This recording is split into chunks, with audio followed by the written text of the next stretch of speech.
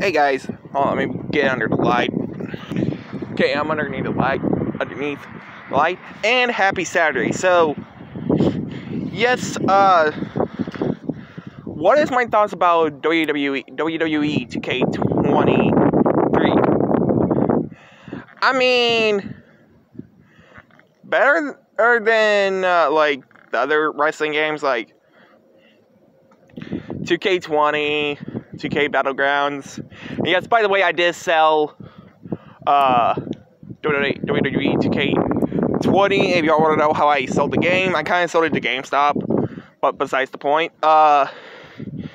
And yes, speaking of the game, my brother did not get a deluxe edition yesterday, because we called GameStop like 2 days ago, and they said they were out all the PS5 versions for the deluxe edition.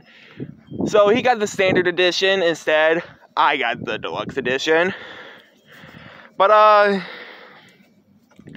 yeah, like, you get like like Super Cena, you know, the weird meme that people was talking about like a couple days ago after the game came out.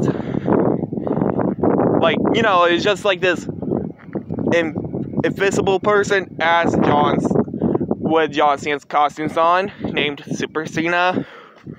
And the cursed model of John Cena, which I want to talk about that in the next few days, probably Tuesday.